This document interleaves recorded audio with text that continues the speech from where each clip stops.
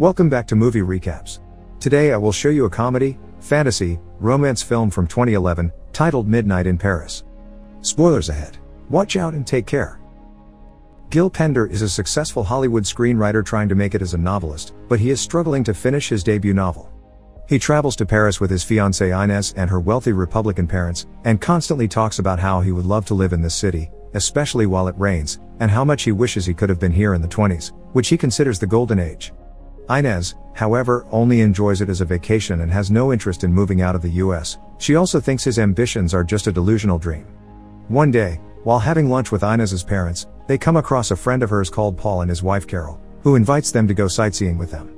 Gil doesn't really want to go, but Inès accepts anyway, and they argue about it later when they return to their room. Inès thinks Paul is brilliant and that Gil should give him his book for critique, but Gil thinks this guy is nothing but a pseudo-intellectual. Hanging out with Paul becomes unbearable for Gil. The guy never stops talking no matter the subject, believing himself to be an expert in anything even if his commentary is rather questionable. He is so pedantic that he even argues with a tour guide at the Musée Rodin, and Gil hates him, but Inès adores him. One night, she goes dancing with Paul, but not wanting to deal with him anymore, Gil decides to walk back to the hotel. Since he is a little bit drunk, he ends up getting lost and stops to rest at the doorsteps of some building when a nearby clock strikes midnight. At that moment, an old car pulls up beside him and the passengers inside, who are also dressed in old-fashioned outfits, invite him to join them. Gil gets in after some hesitation, and eventually, they make it to a party where Gil meets some notable people from the 1920s, like Cole Porter and Zelda and Scott Fitzgerald. Gil thinks all the names are a coincidence, even when they tell him the party is for Jean Cocteau, but plays along anyway. When Zelda gets bored, she convinces Scott and Gil to leave with her, and together they go to the Bricktops, where they see Josephine Baker dancing. It is then that Gil finally accepts he has traveled back in time to the 1920s. Afterward, they go to a cafe, where Gil gets to meet Ernest Hemingway and Juan Belmonte. He asks Hemingway if he would read his novel, but Hemingway refuses, saying that he should never let another writer critique his stuff. He does accept, however, to show his manuscript to Gertrude Stein, which excites Gil to no end, so he rushes out of the cafe to go back to the hotel to pick up his book, but he stops midway when he realizes they didn't agree on a place to meet. Gil goes back to the building he has come from, but instead of the cafe, there is a laundromat, which means he has come back to the present. The next morning, while Inès tells her about the fun night she had, Gil is lost in a daze, not believing what has happened to him. He tries to tell her about it, but of course, she doesn't believe him. They go shopping with Inés's mom, who indirectly calls Gil cheap, and when it starts raining, Gil tries to get them to walk under the rain together, but they hate the idea. Later in the evening, Gil takes his manuscript and Inès to the spot on the doorsteps where he was picked up last night, wanting to show his fiancée that his time travel story is true. As time passes and nobody shows up, Inès gets bored of waiting and leaves, but Gil doesn't quite give up yet. His perseverance is rewarded when the clock strikes midnight and the same old car arrives, this time with Hemingway as its passenger, who tells Gil what makes love and passion real, making him doubt his relationship with Inès. The two men arrive at their destination, where Gil is introduced to Gertrude Stein, Pablo Picasso and his lover Adriana. After scolding Pablo for not representing Adriana properly in his painting, Gertrude takes Gil's manuscript and reads the first few lines aloud, prompting Adriana to say she is already hooked on the story. Gertrude promises she will read the whole book later, but now she must talk to Hemingway, so Gil gives them some privacy and joins Adriana in another room, where they bond over their love for the older times and the arts.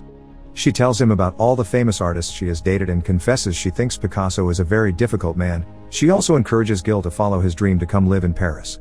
When Gil returns to his hotel room a few moments later, he can't stop thinking about all the celebrities he has met, but most importantly, he can't stop thinking about Adriana. The next day, he goes shopping with Inès and her mother again and stops at an antique store when he hears some of Porter's music playing. He gets to chat with the clerk, Gabrielle, who is also a big fan. Afterward, they go to the museum with Paul, who continues to pedantically talk a lot.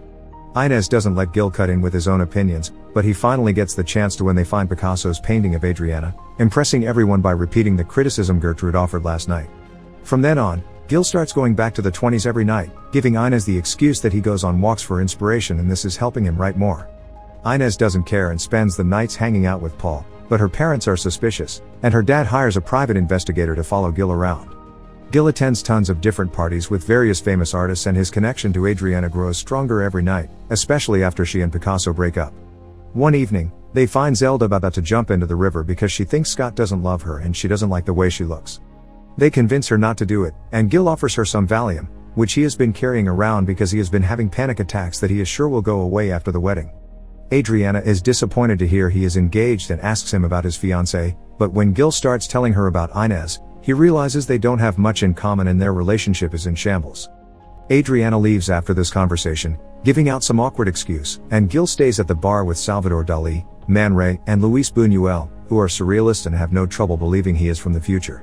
Dalí tells him he has sad eyes, and Gil explains he looks sad because he is struggling with being engaged yet loving a woman from the past at the same time. The following morning, he tries to get Inez to stay in bed with him for some intimacy, but she is more interested in not being late for her meeting with Paul. Instead of joining them, Gil visits the tour guide from the museum that Paul corrected the other day and asks her about Rodin's relationships, hoping to get some inspiration to solve his love troubles, but there are no magical answers waiting for him.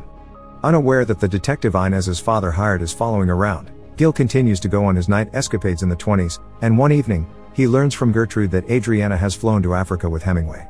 She also tells him that she has read his book and while he has some good ideas, he needs to stop being such a defeatist.